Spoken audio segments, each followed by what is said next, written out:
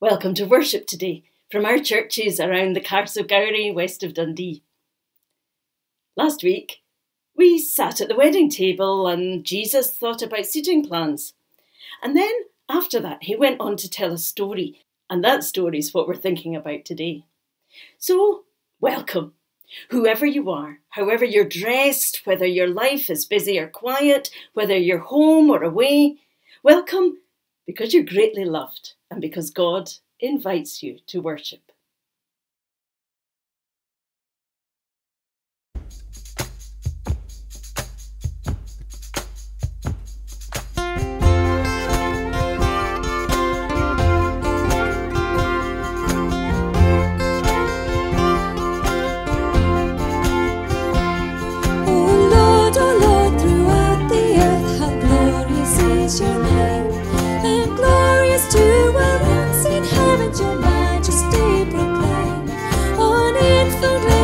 Children's song, a strong defense you raise to counter enemy threat and fill the rebels' ways.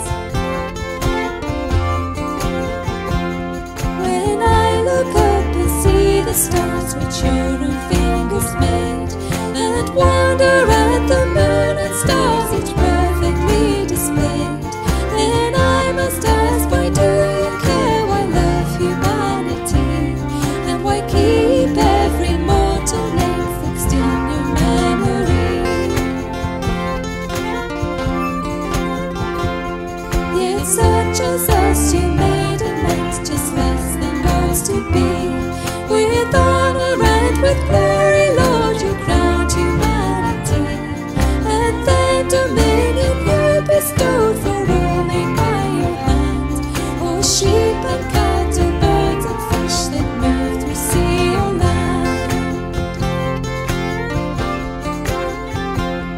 Oh Lord, throughout the earth, how glorious is your name. Oh Lord, throughout the earth, how glorious is your name. Oh Lord, throughout the earth, how glorious is your name. Oh Lord, throughout the earth, how glorious is your name.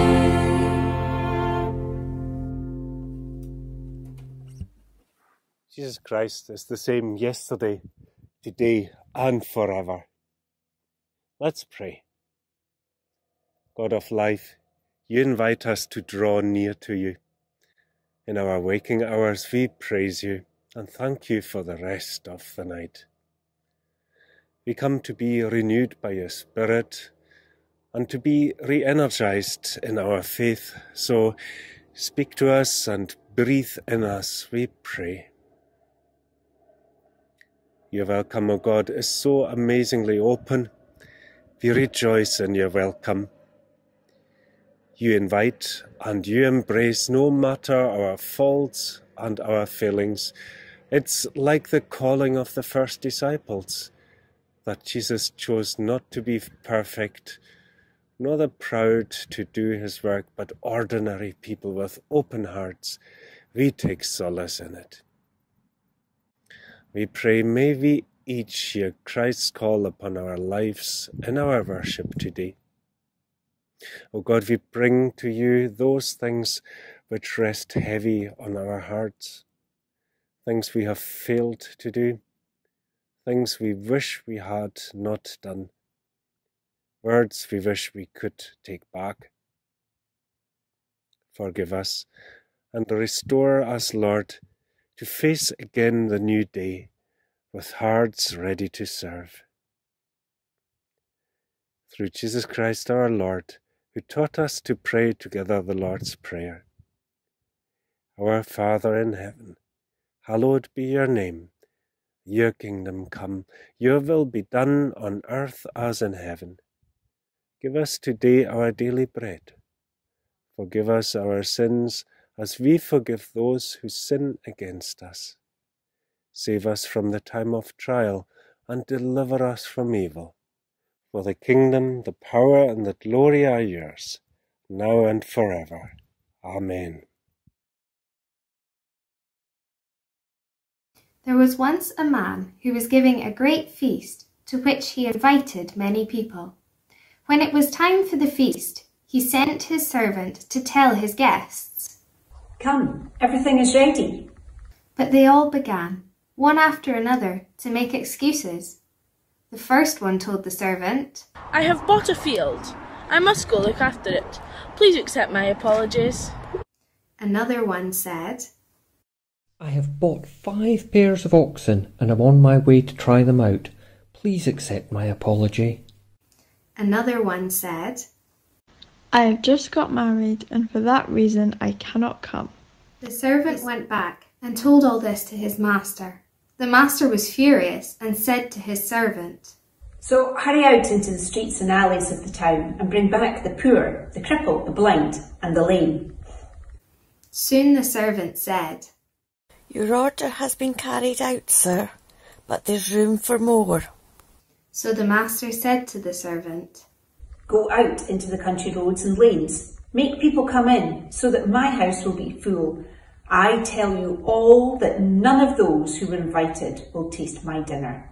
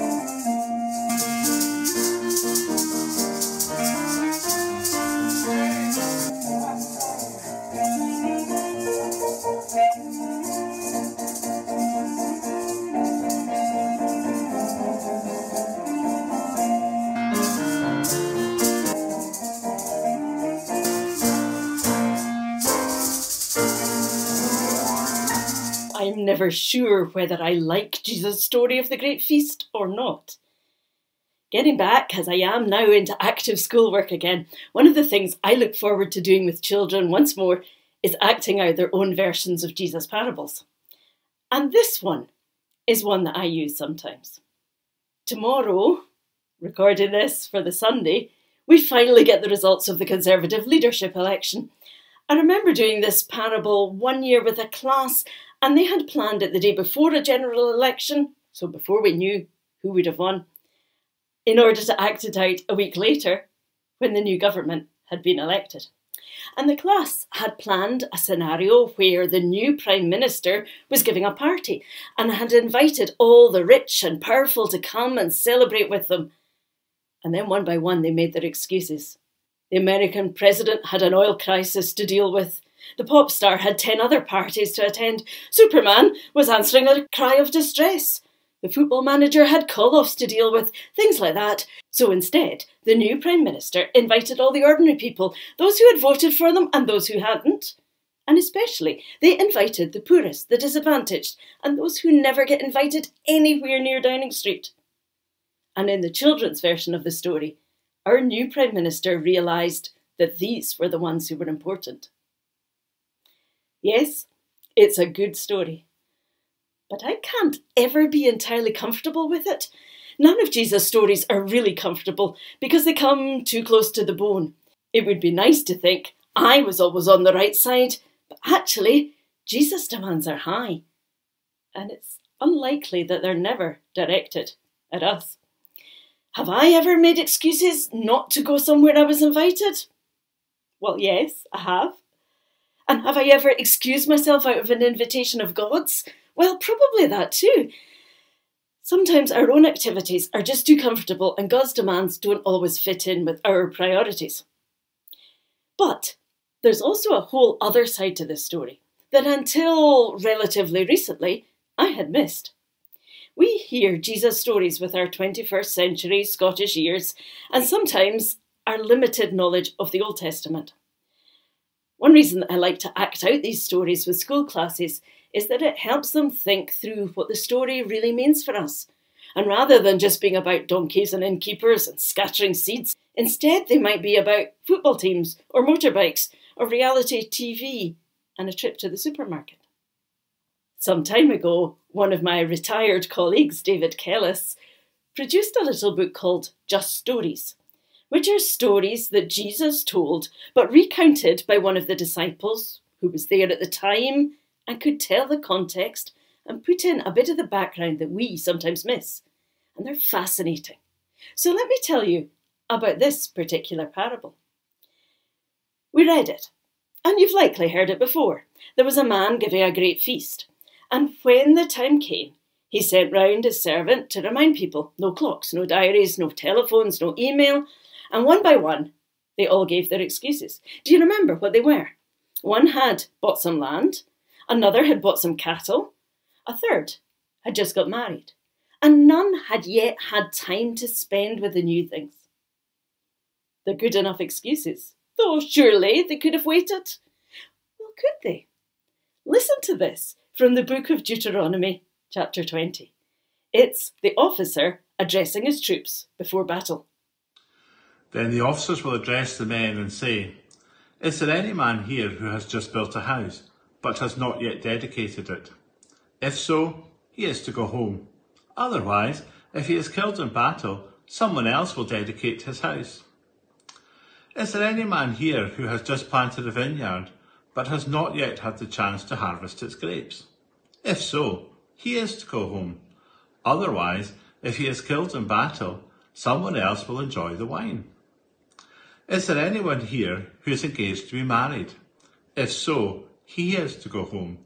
Otherwise, if he is killed in battle, someone else will marry the woman he is engaged to." So 3 categories were excused: property, farming, wife. In these circumstances, a man was excused his call-up. No, it's not chance. And yes, all Jesus' listeners would have known exactly what he was referring to. These were the traditional excuses, and they were permissible, sanctioned by God in the Bible.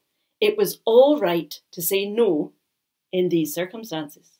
So Jesus is taking the established biblical excuses and saying, these are no longer sufficient. Those who adhere to the old ways will miss out. And then Jesus gives us a new list. Those who are invited instead: the poor, the crippled, the blind, and the lame. Well, guess what? These are an Old Testament list too, this time from the book of Leviticus, chapter 21. The Lord commanded Moses to tell Aaron, "None of your descendants who has any physical defects may present the food offering to me. This applies for all time to come. No man with any physical defects may make the offering. No one who is blind, lame, disfigured or deformed. No one with a crippled hand or foot. No one who is a hunchback or a dwarf. No one with any eye or skin disease, and no eunuch." According to the old law, no one with a physical defect was allowed to approach the holy place of God and take part in the food offering. So once again, Jesus' audience would all have known that law, which was well enforced at the time of Jesus, and he's blatantly overturning it, saying that these are precisely the people who are welcome to eat with God and to sit down at God's table at the highest, not the lowest places. Jesus' parable is overturning the old laws, and he was telling it at a meal hosted by a leading religious holy man where all his friends were invited too. Jesus is taking the teaching of the Bible, for the Bible at that time was what we call the Old Testament in Christianity, and saying what's written there no longer applies. Just as he did with the old eye for an eye, tooth for a tooth saying, which he threw out, or the old covenant of circumcision and outward purity laws, and in their place came the inclusion of all people, whoever they were, in God's welcoming grace. Jesus upset the people he was eating with, the people who had invited him to their home and given him and his friends a meal. Not very good manners, not very grateful. But Jesus does that. He's not concerned about convention, but is concerned with the truth. And I think it was really important to him to try and get through to people that things are different now with the kingdom of God. There is a new relationship with God. Come, he says, come to the feast. All of you, whoever you are, wherever you're from, whatever your background, whatever your circumstances, whatever your sexuality, he overturns the old restrictions and says, come. And to those who might expect to be invited first, who've heard the invitation for longest and responded and followed, well, he makes it clear that they don't have any special privileges or rights. Come, all of you, whoever you are, come to God's party and leave the seating plan to God. And it is a party. It's quite astonishing how often Jesus attends and speaks of meals and feasts and parties. Heaven for him is one big party. But in that, he's not tearing up the Old Testament or even reforming it. For the Old Testament agrees with him about parties all the way. Come, you are invited. Don't say no. A poem from the book Present on Earth called I Did Not Know His Name. I did not know his name when he said, come, and took my arm in his, and led me to my gate, as if the house were his, and I the guest. I did not know his name when he said, listen, and spoke of other folk I never knew, but who were soon to come and knock my door. I did not know his name when he said mine, and asked for loaves of bread, a glass of wine, and 2 small copper coins for one old dear who'd just arrived. I did not know his name when he said, take, and at my table, with his friends, he broke a roll and shared his glass, and said, this is for you, and sung a love song to us all. I never knew his name until he rose to leave and kissed me on the brow and said, I'm with you always now. I said, my Lord, he keeps his word.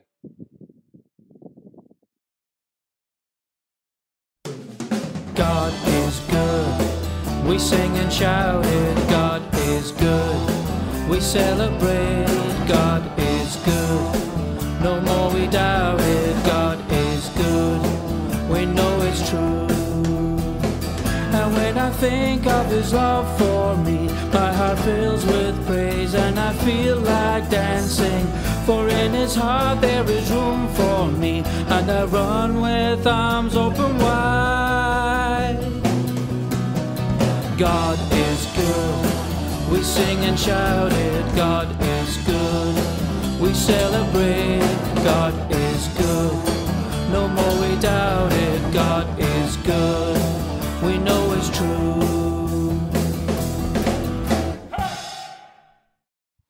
Let's pray. Beloved God, we praise you for your word that creates worlds, your breath that brings forth life, your voice that inspires oceans and rivers. You are the source of all life. Every creature, great and small, is made by you and loved by you. In the beginning, you proclaimed all of creation to be good, and human beings you declared very good. Yet too many do not know that. We pray this day for all of those, your children, who do not know their goodness, their worth, their value, who do not know that they are loved unconditionally by the one who created them. We remember those who are hungry, who feel neglected by the world, those who live in war zones, who feel abandoned by their own people and people around, those who live and die in material poverty, those who live and die in a poverty of love, and those who live and die in spiritual poverty. May they know the length, breadth, height, and depth of your love, and may our love be reflected in our actions. We pray that we also might never forget our own worth and value as your beloved children. We give thanks that in Jesus, your living word, you call us to discipleship and new life, and we pray for the church as we seek to follow you. Help us as Christ's disciples through words of compassion and cries for justice, through gentle smiles and hugs and arms that reach out to break barriers. Help us to proclaim the truth that all of your children are loved and valued and welcome at your table. In a moment of stillness, we bring our own prayers to you for what lies on our hearts.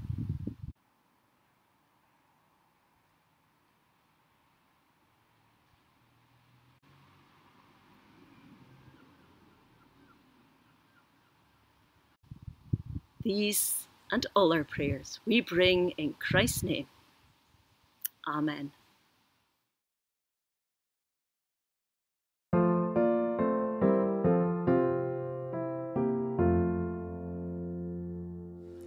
Oh, for 1,000 tongues to say my great Redeemer's praise, my great Redeemer's praise, the glories of my God and King, the triumphs of His the grace, triumphs of His the triumphs of His the triumphs grace, of the His triumphs of His the grace, the triumphs triumphs of His grace.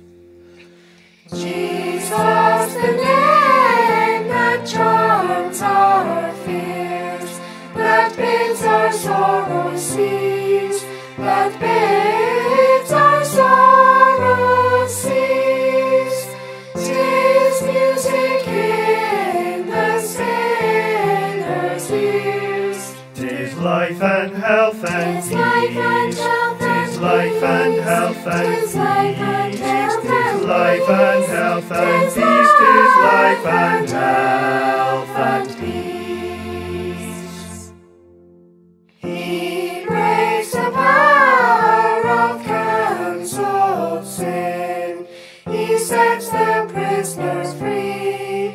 He sets the prisoner free. His blood can make the foulest clean. His blood availed for His me. blood availed for His blood me. availed for His me. blood availed His for blood me. availed for His me. His blood blood availed for me. He speaks and listening to His voice. New life the dead receive. New life the dead receive. The mournful broken hearts rejoice. The humble poor The believe. humble poor The humble poor believe. The humble poor believe. The humble poor believe. Hearing ye deaf, His praise ye dumb. Your loosened tongues employ. Your loosened tongues employ. Ye blind, behold your Saviour come. And leap ye lame for And joy. leap ye lame for And leap ye lame for And leap ye joy. lame for And leap ye lame for joy. And leap ye lame for joy.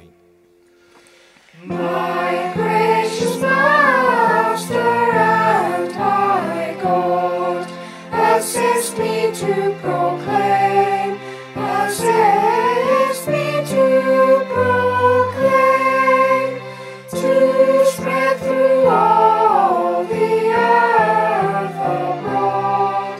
The honors of thy The honors of thy name. The honors of thy The honors name. of thy The honors of thy name. The honors of thy name.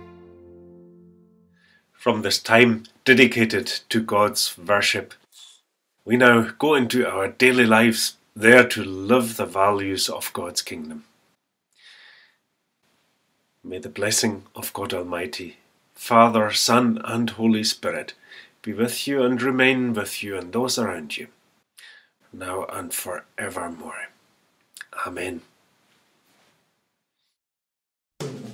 God is good. We sing and shout it. God is good. We celebrate. God is good. No more we doubt it. God is good. We know it's true. And when I think of His love for me, my heart fills with praise and I feel like dancing. For in His heart there is room for me, and I run with arms open wide. God is good. We sing and shout it. God is good. We celebrate. God is good. No more we doubt it. God is good.